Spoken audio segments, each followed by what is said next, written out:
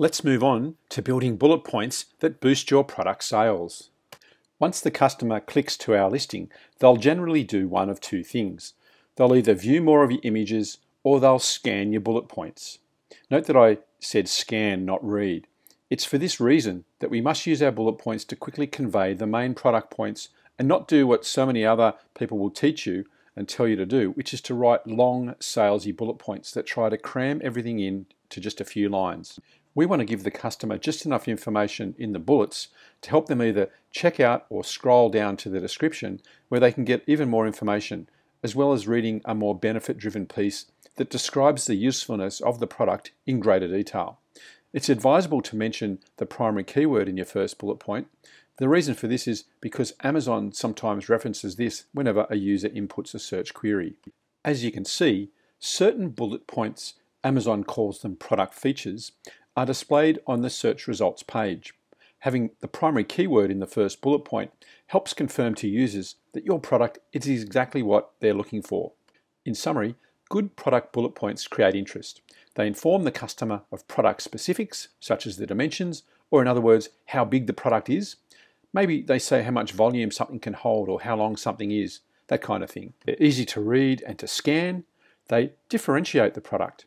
They help people complete the 3D image in their mind. They include keywords. Don't stuff your bullet points with keywords, but also make sure that you mention the main primary and secondary keywords in sentences that make sense and inform the customer about the product that you're selling. Finally, they encourage people to want to read on or to buy. Don't be salesy in this section, however. Focus on giving them as much information as they'll need to make an informed decision about the product. If it matches their needs, they'll buy it. If it doesn't, they'll move on. Remember, we can't force demand, we can only fulfill demand. Here's some good examples of product bullet points that work. These bullet points could be improved by adding the primary keyword in the first bullet point. Other than that, they're good examples of bullet points that say quite a lot about a product without saying too much. They give specific information, such as dimensions, and they do some very slight selling by using phrases such as perfect for, ideal for, top quality, durable, and easy. They're not stuffed with keywords and features like we're going to see in the next examples. Here, I want to show you some bad examples so you can avoid these mistakes. Look at how long and horrible these bullet points are. They're not scannable or easy to read. They don't give a product snapshot. Rather, they railroad you with far too much information. It's crazy. Don't ever do this. I would imagine that Amazon will actually de-index some of these listings in the future, as they're not exactly on par with the excellent consumer experience that Amazon tends to promote. Let's go and take a look at creating some sample bullet points, how I do it, how I write them, and where we put them. The first thing I want to do when I'm creating bullet points is to gather together all the keywords that I've found in my earlier research. You can store these in a Google Doc. I grab the keywords that I found from similar competing listings from Amazon, as well as the keywords that I found when I was using the Amazon suggestion tool, and I paste them all into a Google Doc. I've got my list here with the keyword list from the competed listings that I use in the titles and bullets. Then we've got our keyword list from the Amazon suggestion tool. Once I have these lists, I then go to the top 3 to 5 similar competing listings on Amazon and copy and paste all of their bullet points into the same document to get a feel for what the competition is saying and how they are saying it. This also gives me an indication as to what not to say. If, for example, the competing listings have overly long bullet points, I wouldn't copy them. I'd simply take a note of what they've mentioned, that is the most important features or selling points, and then I'd say, maybe I want to add some of these into my bullet points, or maybe I don't. We're going to come to that formula that we use later and to create the bullet points. One thing to remember, when you're creating your own bullet points, you're not trying to create a description. You're simply telling the customer about the product. What are the main features and what specific information do they need to know about the product to make an informed purchasing decision? Now, I've got all the keywords here from the two lists. The third thing I've got to do before I create the bullet points is I have to create all the bullets in here from the other listings. To do that, I go over to Amazon. Okay, so here we are at Amazon.com, and we're going to type in pool rake.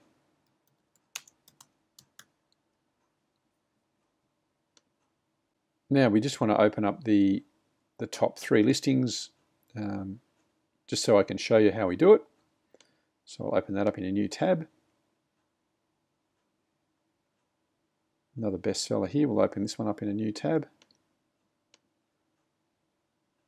And then I'll just give you 3 examples and show you how we just copy and paste and put these into our Google Doc.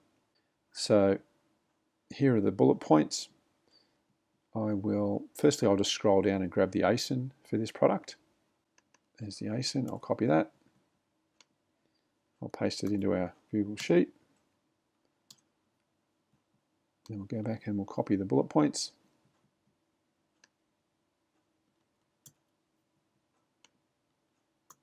There they are. Now we'll go to the next listing and we'll do the same. We'll scroll down, we'll copy the ASIN.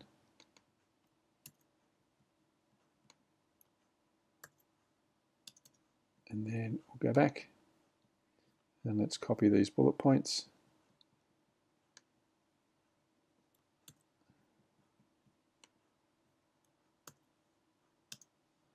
And let's just get a 3rd example. We'll scroll down, grab the ASIN again. You can see this one's $849 in patio, lawn and garden. So this product's actually selling a lot. Even though this product is selling a lot, it's got absolutely terrible bullet points. So I'm not going to copy all of these because this is not how you do bullet points. You don't say things like lifetime guarantee, lifetime 50% off for commercial users. There's just no need to do this sort of crazy stuff. What I can do is skim through and try and find some useful parts. 3 times faster and infinitely cheaper. This is sort of unlimited free replacement guarantee. You don't need to say all this crazy stuff. Let's use, maybe I'll just copy this part here. I'm just being selective and copying the points that are tapered for easy maneuverability. Resist mold and mildew, medium mesh. So some of these points I will use, but again, this is what I would say a bad example that we don't need, because all of this is just too much to skim through and try and read. And eventually Amazon's going to catch up with listings like this, and they'll have to redo these bullet points. Straight sides with slide angle for easy cleaning of pool sides. Let's copy that, and I think that will do us. I just gave you 3 examples of copying and pasting from pull rake listings on Amazon, so you get the idea of how easy it is to just copy and do this first part. Now I'm going to teach you how to create bullet points. I'm going to give you the best formula for doing bullets so that now we can start to construct them. Here's the formula that I use. Bullet point number 1. Now this should mention the primary product keyword and essentially tell the customer exactly what the product is. Unlike the title, you can be a lot more liberal here and you can put a lot more benefit-driven copy in this area. You can include any information on the patterns or designs or something like that. If you have a pink striped box, you'd say pink striped box or whatever color it might be. Remember to mention it in the first bullet point. Now, with the second bullet point, we talk about the biggest benefit of the product. For example, how easy is it to set up and use the product, and how does it make a specific process easier right now? An example would be setting up the pull rake couldn't be easier. Just click the 2 stainless steel aluminium rods together and you're ready to start cleaning. That's an example of what I'm talking about here. The third bullet point can discuss the materials and construction of the product. Try to turn these into specific benefits as well, using keywords such as durable, long-lasting, rust-free, that kind of thing. Obviously, making sure that they are all the things that you've tested during the source phase of the course. The fourth bullet point should mention what's in the box. That is, what exactly is included in the package. You can use benefit-driven words so people think to themselves, this is a really good product. I'm going to want to buy this. You can say, for example, 2 by 3 inch durable aluminium rods, or whatever size it may be. You could say rip-free mesh basket with rounded corners for safety. Here you're telling customers what's in the box, but you're also associating some benefits with what's in the box. So people get in their minds, this is a good product, and they're going to want to actually buy this. The final bullet point, number 5, should discuss the dimensions of the product. You can give the package dimensions here if you feel they're particularly important. You'll definitely want to include the dimensions of the actual product. Make sure to localize these for wherever you're selling. For example, if you're in the US, you want to talk about inches. If you're in the EU, you want to talk about centimeters. Also, if you're talking about weight, which you would want to mention in this bullet point, you're going to want to talk about kilograms or pounds, depending on what market you're selling in. This bullet formula has worked extremely well for me since 2013, and I have no doubt that it's going to work well for you. If you look at Amazon's guidelines on bullet points, you'll see that they're remarkably similar to what I'm suggesting here. This is particularly important as we plan to sell here for the foreseeable future, and we've got to conform to their specific guidelines. I would encourage you to go and check out these guidelines just to see what Amazon are actually saying. You'll see that what I'm telling you is in line with what Amazon's saying. I'm just giving you a couple of more tactics and tips that have worked for me that Amazon doesn't include, but they are inside their guidelines, so no need to worry about that. According to Amazon, each bullet point should be under 100 characters, so we need to be particularly concise with our sentences. As we've seen from one of the examples, you've got products and product listings that are way more than 100 characters. You want to stick to what Amazon recommends to avoid any problems in future if Amazon starts to crack down and enforce the limit. Finally, try to include some of the keywords that we've found inside the bullet points you're going to write. This really helps because it keeps the message targeted and it ensures that you're talking about the things that customers have been searching for. Because if you include keywords from our suggestion tool findings inside your bullet points, this is matching what the customers have been searching for with what you're actually selling. The closer your offer matches what the customer is looking for, the higher the chance of a conversion, or in other words, transforming a prospect into a buyer. Let's start with bullet point 1. We want to focus on the primary keyword here and tell the customer exactly what they're looking for. Here we go. Okay, so here we are with the first bullet point.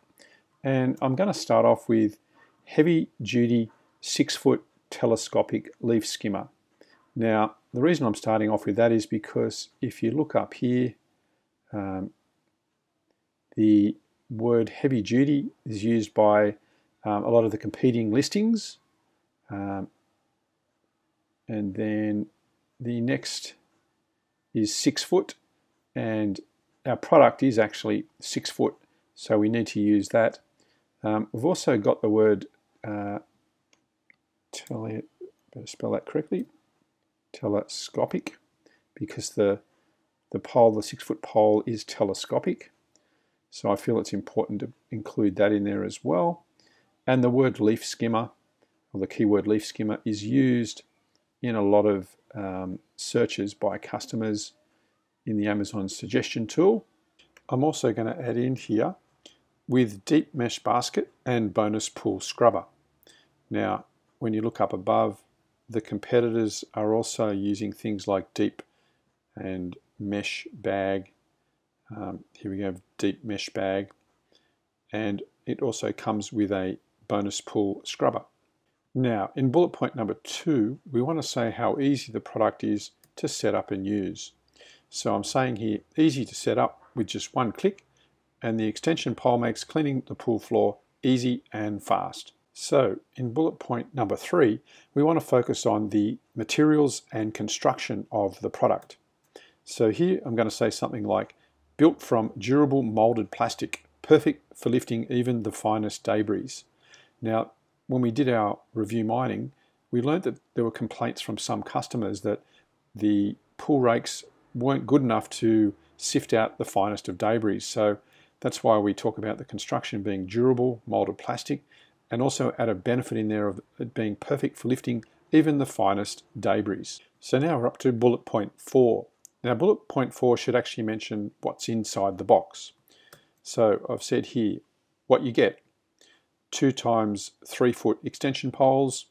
You get 1 by rip-free mesh basket. Now, of course, we have to test our sample to make sure it is rip-free with rounded edges. And then here you add whatever your bonus is. Now I know up here I said bonus pool scrubber, but it may be that you're going to have a bonus mesh net or some other type of bonus. It's whatever you determine is going to be the bonus that you put here. I don't want to tell you what your bonus should be. That's completely up to you. In bullet point 5, we should mention the dimensions of the product. Again, localizing it for the country you're selling in, talking about inches or centimeters, depending on where you're selling. You should also mention the weight of the product or the weight the product can hold. Let's just say it was some kind of weighing scale or something like that. You want to say how much it can actually hold if it has 4 kilograms or 5 kilograms, etc. You might need to mention a measure of volume. For example, if your product's got a 4-litre container attached, you're going to want to mention that in your final bullet point.